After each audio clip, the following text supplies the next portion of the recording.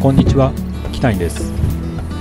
先日軽トラキャンピングカーで行った初めての車中泊旅行、その中でいくつか課題が見えたのでアップデートしていきます。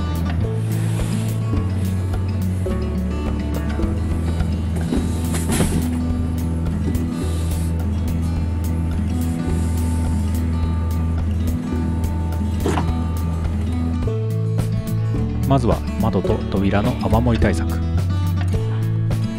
天井や壁の防水には気を使っていましたが、窓と扉は無警戒でした。雨が強くなると枠の隙間から車内に染み込んできました。そこで車内への経路を遮断するため枠部分をコーキングしていきます。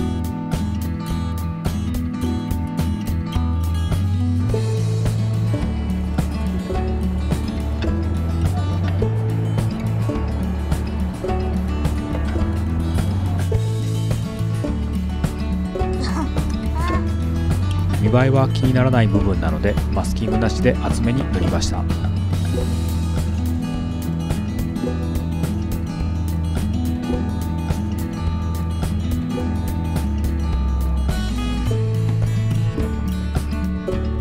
両サイドの窓枠を同じようにコーキング処理しました。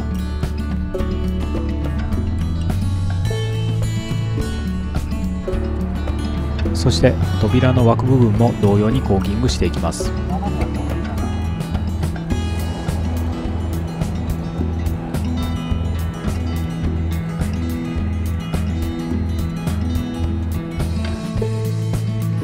これで車内への雨漏りを防げるはずです。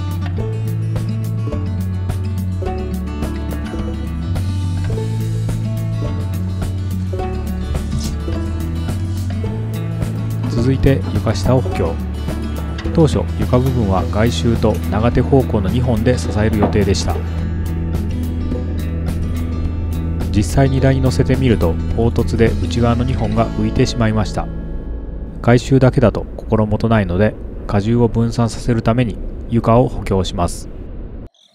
いくつか方法を考えましたが、床下に 12mm のコンパネを敷くことにしました。荷台幅に合わせてコンパネをカットします。続いてコンパネに防腐塗料を塗っていきます。いざという時は交換すればいいので安めの塗料を塗りました。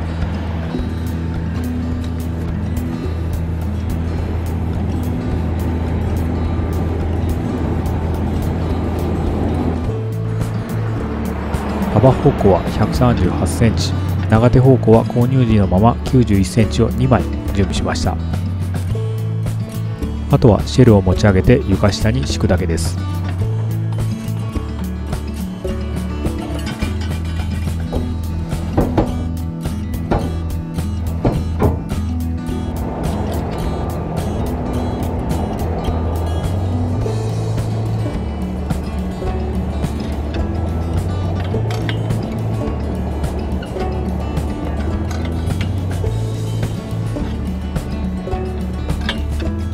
重量測定に続いて2度目の持ち上げなのですんなり持ち上がりました。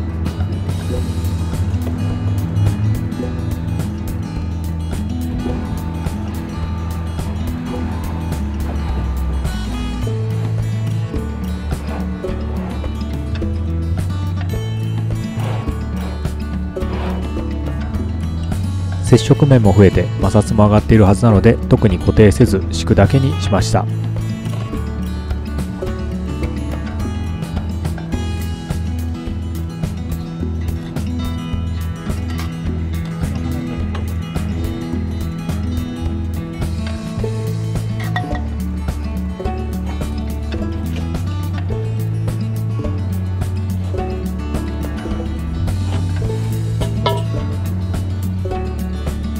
これで設置完了。